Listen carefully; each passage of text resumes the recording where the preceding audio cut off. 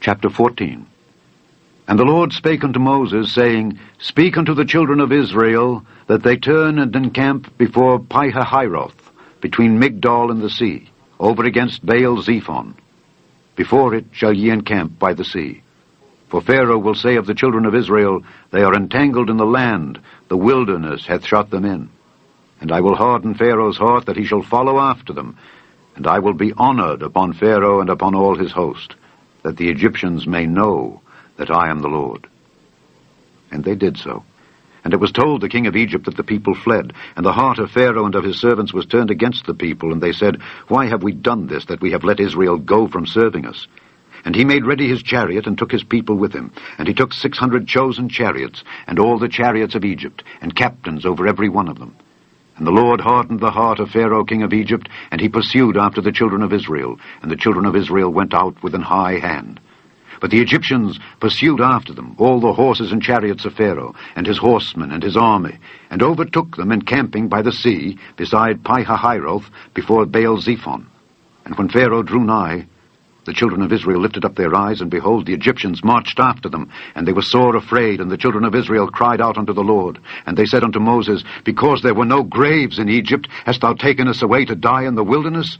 Wherefore hast thou dealt thus with us, to carry us forth out of Egypt? Is not this the word that we did tell thee in Egypt, saying, Let us alone, that we may serve the Egyptians? For it had been better for us to serve the Egyptians, than that we should die in the wilderness. And Moses said unto the people, Fear ye not, stand still, and see the salvation of the Lord, which he will show to you today. For the Egyptians whom ye have seen today, ye shall see them again no more forever. The Lord shall fight for you, and ye shall hold your peace.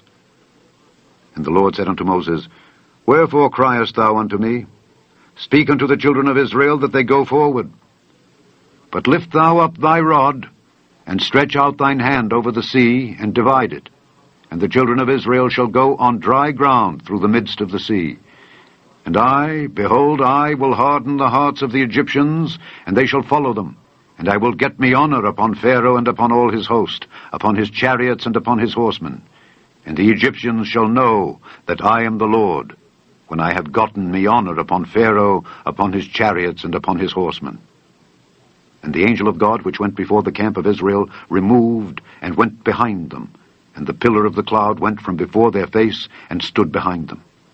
And it came between the camp of the Egyptians and the camp of Israel. And it was a cloud and darkness to them. But it gave light by night to these, so that the one came not near the other all the night.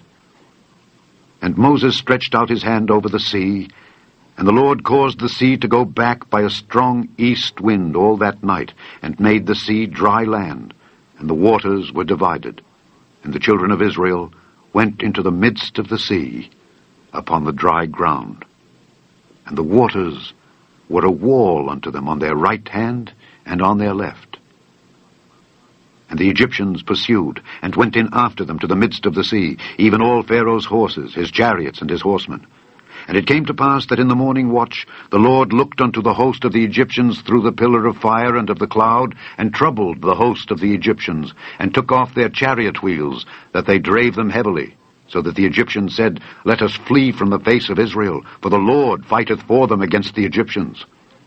And the Lord said unto Moses, Stretch out thine hand over the sea, that the waters may come again upon the Egyptians, upon their chariots and upon their horsemen. And Moses stretched forth his hand over the sea, and the sea returned to his strength when the morning appeared, and the Egyptians fled against it. And the Lord overthrew the Egyptians in the midst of the sea, and the waters returned and covered the chariots and the horsemen, and all the host of Pharaoh that came into the sea after them. There remained not so much as one of them.